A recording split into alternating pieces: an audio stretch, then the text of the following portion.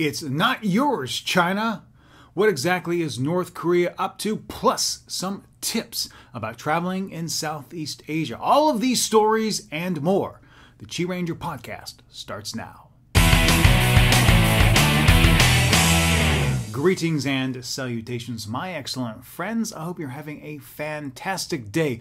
My name is Steve Miller, the internet's QiRanger, and this is the QiRanger Podcast. And I would like to thank you for joining me once more this week here on YouTube, on QiRanger.com. And if you are downloading the audio from either QiRanger.com or iTunes, thank you so much. Now, this week we do have a lot of stories and some exciting tips. But before we dive into that, I also want to thank you so much for all your support since I've gotten back. I'm having a lot of fun doing the daily videos. The videos that I am uploading on the QiRanger channel are a lot of fun to go through.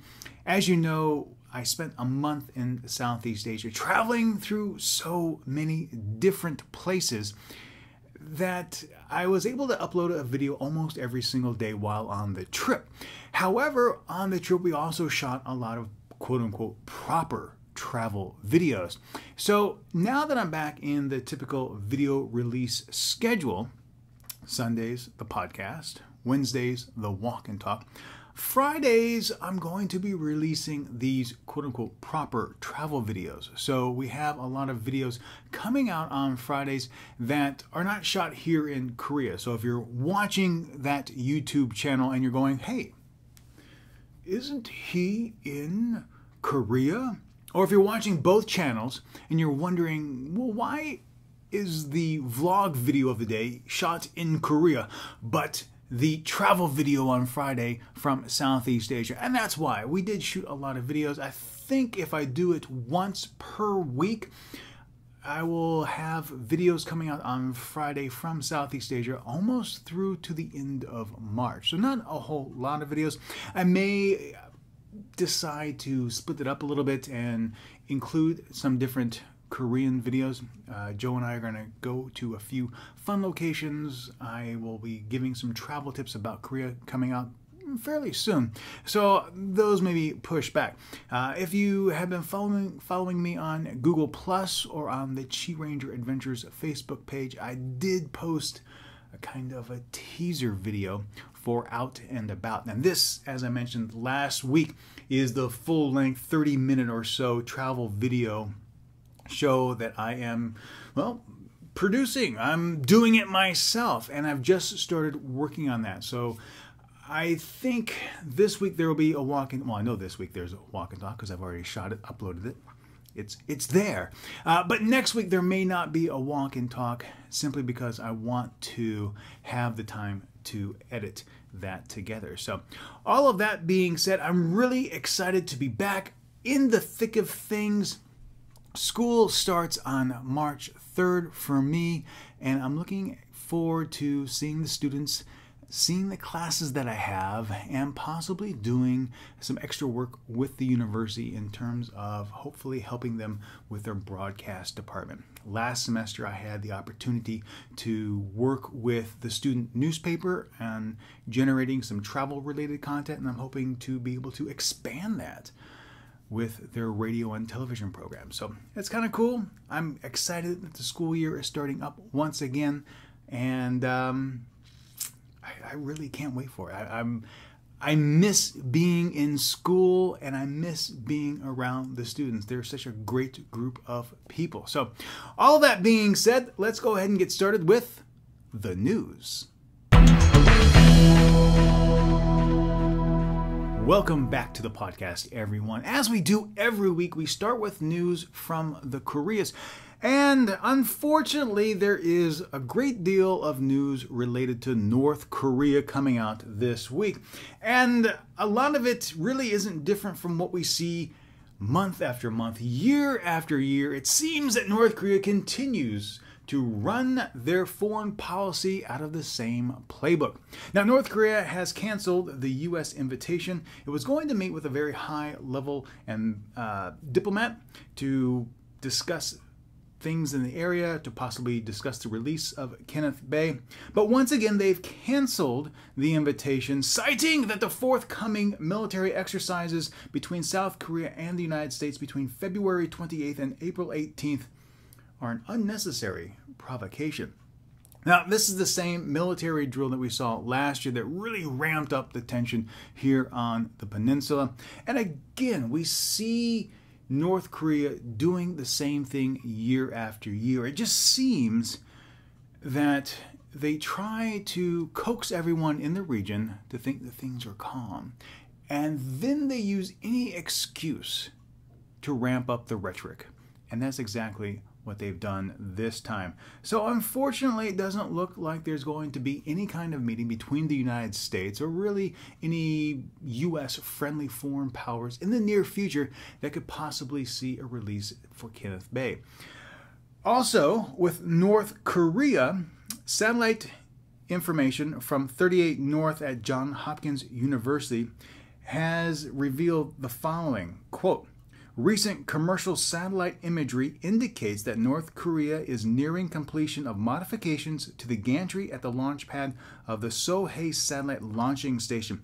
Now, this is fairly interesting for a number of reasons. Number one, we've known for a long time that North Korea is pursuing launch vehicles, long-range launch vehicles, and we've also known that they've been really trying to get these vehicles up and running. They had some failures last April that pretty much put the whole program on end. Now, this work hasn't been in the blind. It's been well known, and that's why these satellite images, commercial satellite images at that, show that the work is at completion, near completion. But this is what is interesting. Now, it may be that the rockets that they're going to fire are an updated or an adapted version of the Ukrainian Cyclone 4. Now, this missile could carry payloads of up to 500 kilograms if weaponized, and could fly some 10,000 kilometers, meaning it would be able to launch and strike targets on the mainland United States.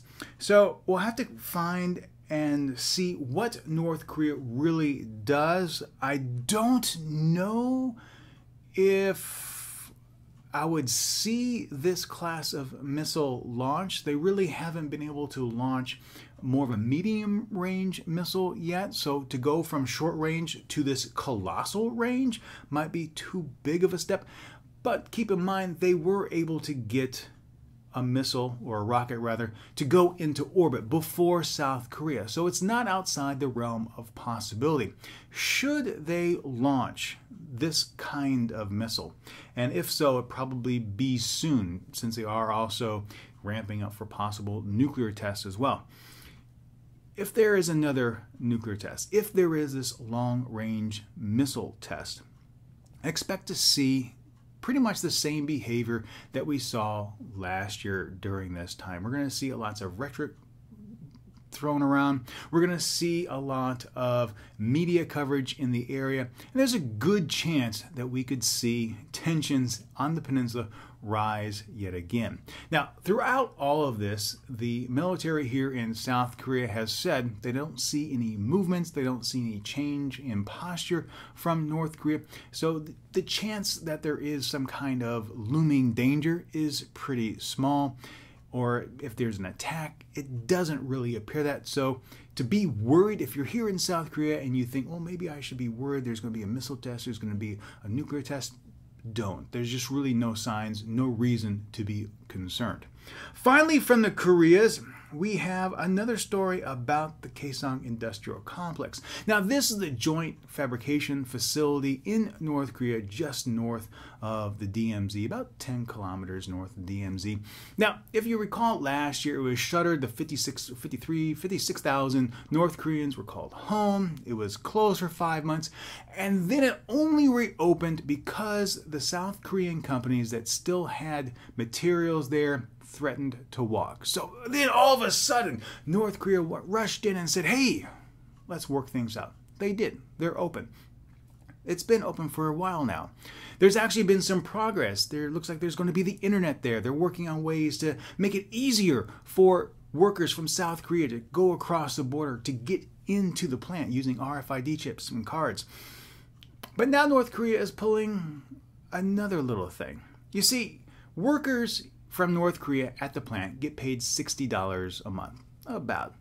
So North Korea is now saying, hey, they deserve a $30 a month raise to $90 a month.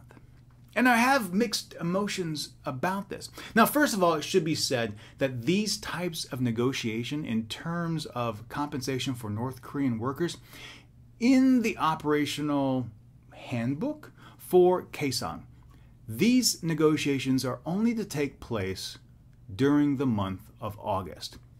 It's February right now, so it's 6 months, way too early. But on the other hand, I really feel for these North Korean workers. The reason why I say that is one of the reasons why all these South Korean companies are working there or have their fabrication there is because the labor is cheap.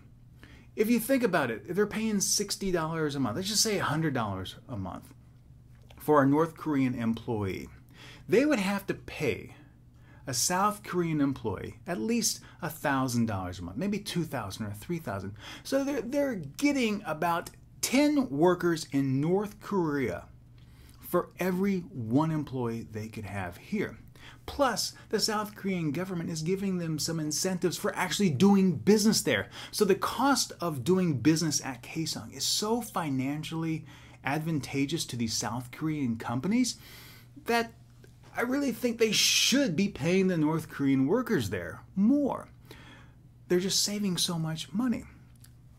And they also get to reap the benefit of having this great PR value because they're working with North Korea to try and promote unity, to try and promote unification, when really it's about the bottom line. It really is, or else they would have just walked away.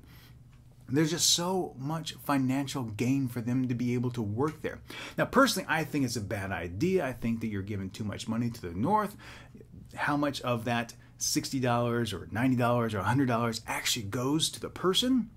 I don't know. Because the average employee wage for North Korea is like half of that. So workers at Kaesong are making a ton of money in comparison to other folks. So what will happen? I don't know. Personally, I would still love to see Kaesong close down. I think it gives too much power to North Korea. I think it raises too much in the waves of hopes for South Koreans. And it just gives North Korea too much control over the work environment. The plant is in North Korea. They control who goes in and who goes out. And as we saw last year, they can just shut it down anytime they want to. No matter what the rules are in place, they don't have to follow them. And that's shown right here with not following through with the operational guidelines to wait until August to negotiate pay. So my recommendation, as always, has been to pull out of Kaesong and work smart. Don't put that kind of financial risk in North Korea. All these companies were saying that if we don't get bailed out by the government, we could go bankrupt. And a lot of the companies that did ultimately pull out, they did so because they lost business, because the work environment was so uncertain. So we'll see what happens with that. Personally, I would love to see the workers get paid more only if they actually get to retain that money. Now, moving on to East Asia news. This is a fairly complicated story. It's a fairly interesting story.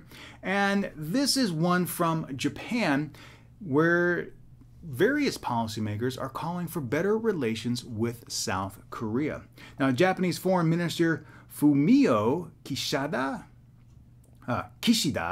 told reporters in Washington, D.C., alongside with Secretary of State John Kerry, that Tokyo wants to mend fences and develop better relations with South Korea. Now, I am all for that. The people in the region, and when I say the people, I mean the governments in the region, that's South Korea, it's Russia, it's Japan, it's the various ASEAN countries, they all need to work together.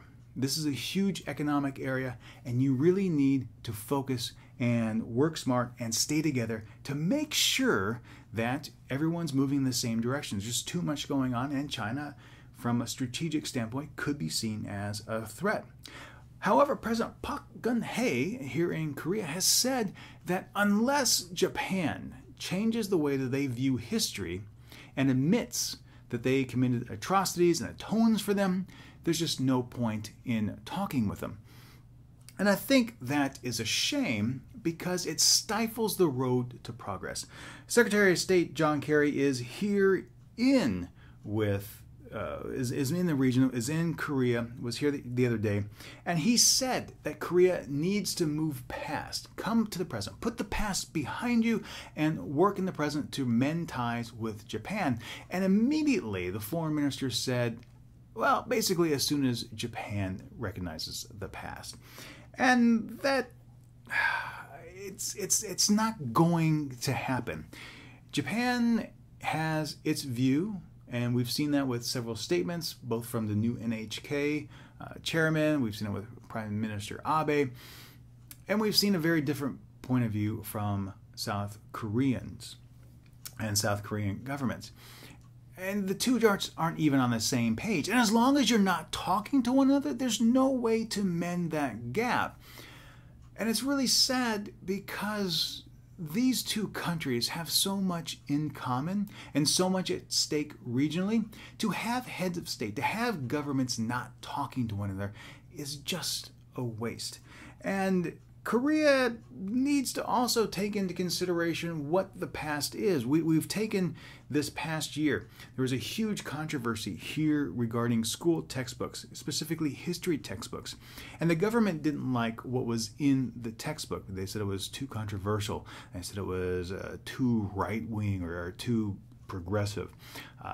It's an interesting choice of words because I wouldn't have worded it that way. But anyway, these textbooks essentially we're quote-unquote giving too much credit to Japan in terms of developing the school system, the commercial transportation infrastructure, etc.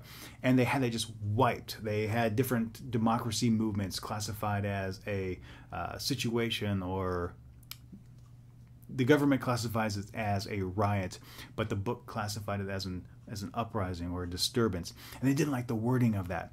And one of the things that Park Geun-hye has said is that she wants history as it's presented in textbooks and to be reviewed as more or less, I want to say neutral or objective is the best word. And she's called for regional folks to come together from different countries to put forward a regional, unbiased account of history. And I just don't see that happening, not from South Koreans, not from Japan, because there are certain parts of the history that neither country wants to acknowledge and try to quote-unquote beautify to make their own version seem more appealing. And if Korea wants Japan to fully acknowledge atrocities and wrongdoings it committed between 1910 and 1945, then it also needs to look back and look at how it describes its own history up through this period. Also, the United States has made a monumental shift in the way that it is going to have its presence known here in Asia. And what I mean by that is, up until now, it's been the standpoint of the United States that it doesn't get involved in territorial disputes. However, recently that all changed. The United States for the first time proclaimed in a very clearly defined statement that it unilaterally rejected China's claim that it controlled nearly 90% of the South China Sea. Now this in effect gives supports to territorial claims by Japan, the Philippines, Vietnam, Malaysia, Taiwan, and Brunei. And it'll be interesting to see how this proceeds. Interesting to observe how this proceeds, because this is a major shift in United States policy here in the region. And it could upset things with China. And we'll see what happens with the Senkaku Dayu dispute. We'll see how things progress between Korea and China with its disputes, how it really affects the complaints that the ASEAN countries have with China. And that'll be the thing that I will be watching probably the most closely. Because right now, up until now, China has really refused to address these disputes on a collective basis with the various ASEAN countries, Vietnam, Philippines, etc., saying that it's willing to discuss the matter, but only one-on-one, with the United States throwing its weight behind essentially everyone else's position. It may actually force China to have a collective arbitration. Only time will tell. That's it for this week's news. To get the links to all of these stories, you can click on the annotation or the link in the description box and surf on over to QiRanger.com.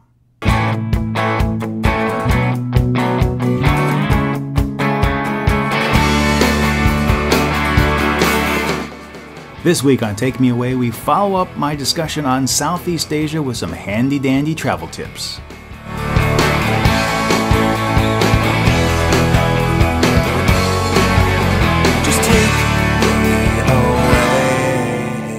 Welcome back to the podcast, everyone. Thank you so much for sticking around. This week on Take Me Away, as I mentioned, we have some travel tips for traveling throughout Southeast Asia. Now, this was a topic of conversation that I actually got while I was in Southeast Asia, so I'm very happy to be able to share this with you. So first up, since the conversation that was asked of me was about money, that's what I'm going to lead this conversation off with today. So let's talk about money.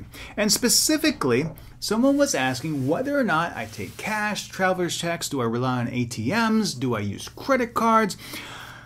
And the answer is yes to all of that. So let me say this. Now, I do travel with a credit card, and I love my credit card. It comes in very, very handy because it doesn't have any foreign transaction fees. Now, a lot of cards that are out there these days do have transaction fees, and I think that's wrong. I actually, when I was living in the United States, and I was just traveling to the Caribbean and traveling up to Canada and sometimes down to Mexico, when I got basically a phone call or I got a thing in the mail from a credit card company that said, oh, by the way, if you use your credit card abroad, we will charge you an additional 3%. Ha ha ha. I would call them up and say, cancel, and get a card that doesn't have that. So if you're going to use your credit card abroad, you need to double check on whether or not it has a foreign transaction rate. The second thing you need to check out is, and this is one of those things that I'm not sure you can really do over the phone. It's just happened through experience for me. But you need to make sure that your credit card has a really good transaction rate. And what I mean by that is that the conversion between whatever country you're in and your home currency, hopefully it's really good and close to the true Forex rate. Because that's one of the things that Joe and I, when we travel, really pay attention to. And I'll give you... and the reason why I say this is because in a lot of different countries, in the United States, the transaction fee for using a credit card is always included in the price of your transaction. So if something is $10, you just pay $10 and the merchant has to pay the transaction fee that goes along with that. A lot of times in Asia, that's not the case. If you use a credit card, you pay the $10 plus the transaction fee that the merchant has to pay. And that sometimes that's 3%, sometimes that's 7%, sometimes that's 10%.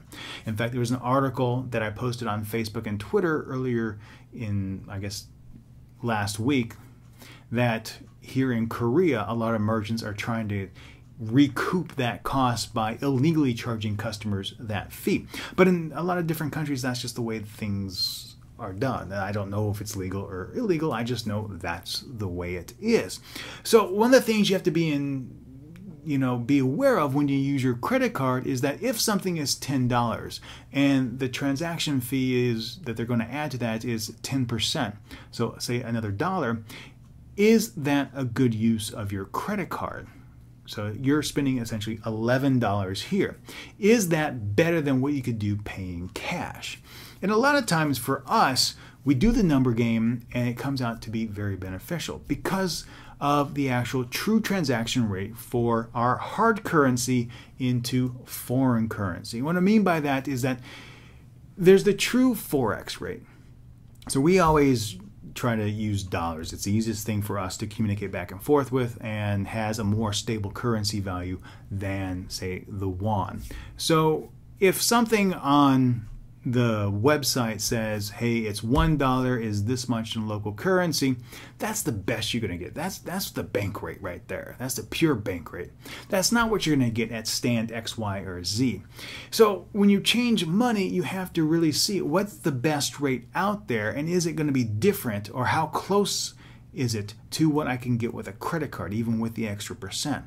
And that's what you have to pay close attention to. And when you change money, and I can't stress this enough, when you change money, you really have to shop around. One of the first questions we always ask when we get to a new place is, where's the best place to change money?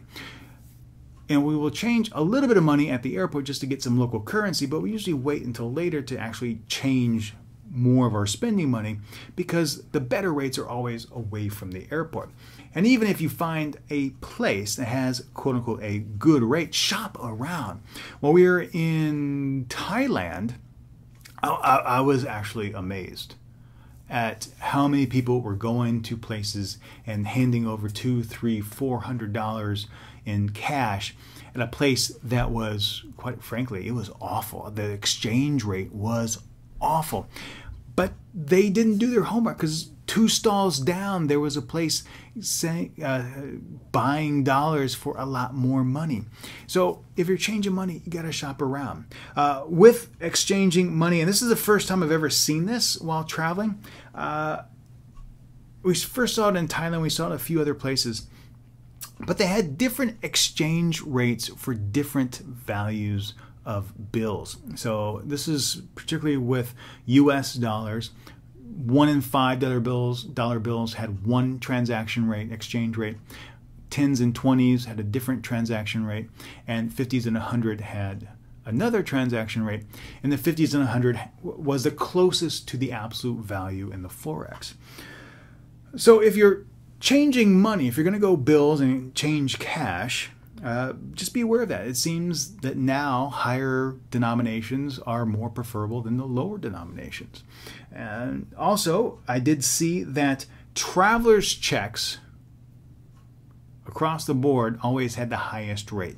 It was always on par with, say, like a $100 US bill. But no matter where you are from, if you're using a traveler's check, it was always the highest value possible for the transaction.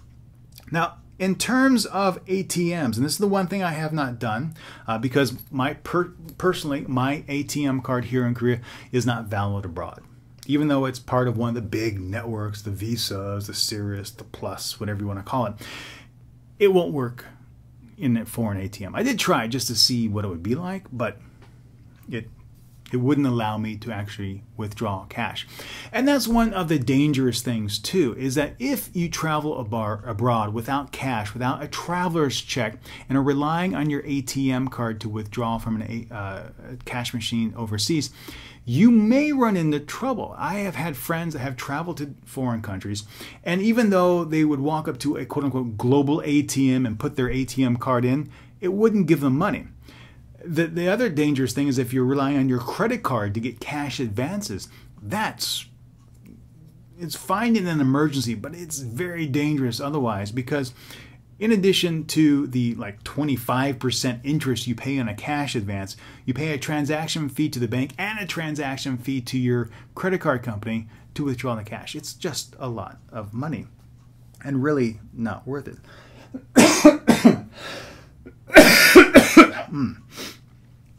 Oh, no, we gotta withdraw that one.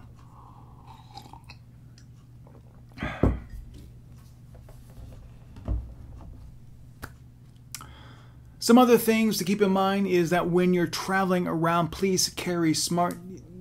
You don't want to carry around a lot of cash, and you don't want to flash your cash either. So typically what I think is probably the most wise thing to do is only carry enough with you that you need for that day.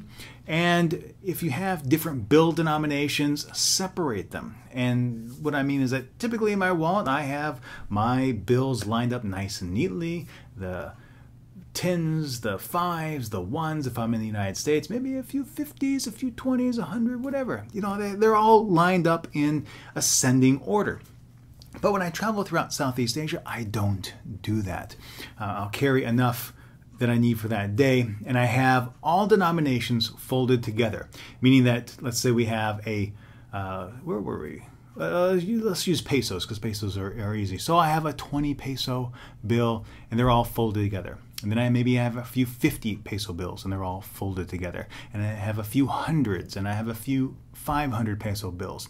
And they're all folded together. And then I put a plastic card, maybe it's my room key card, or maybe it's an ID, a driver's license or something, next to the highest denomination. So it becomes a stack. So if someone asks me to pay for something, I can reach into my pocket and count away from the plastic card.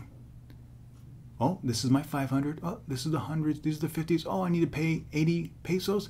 I can take out one, two $50, 50 peso bills, hand it to the person, and never have to look inside my pocket or look at my money. And when I get the change, I just put it in the other pocket without having to refold everything together.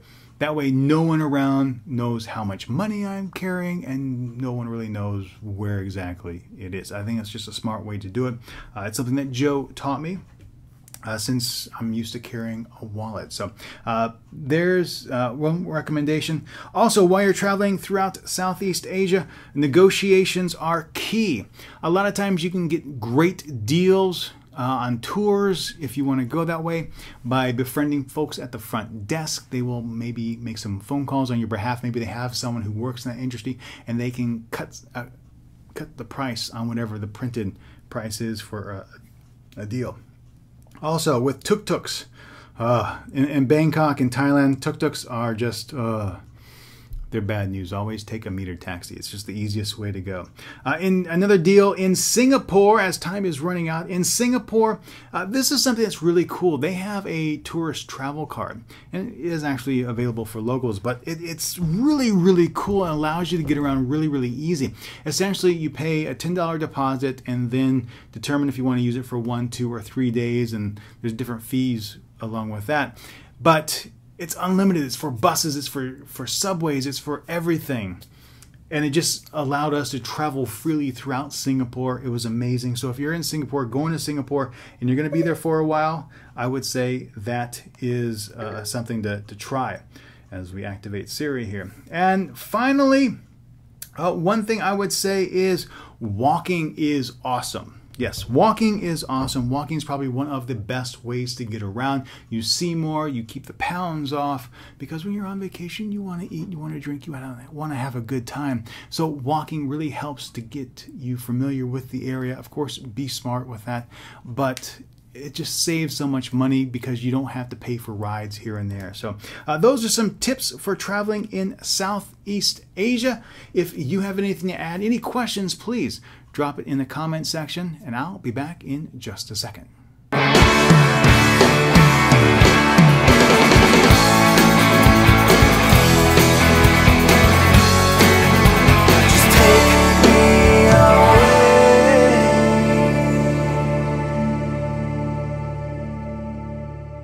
Well, my friends, that will just about do it for this week's episode of the QiRanger Podcast.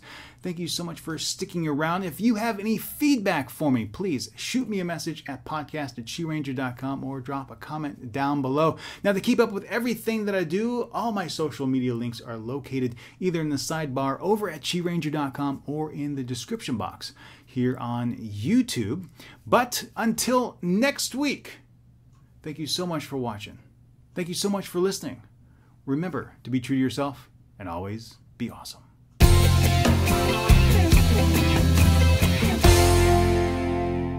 The QiRanger Podcast is written and produced by Steve Miller and licensed under a Creative Commons Attribution Non-Commercial No Derivatives 4.0 International License.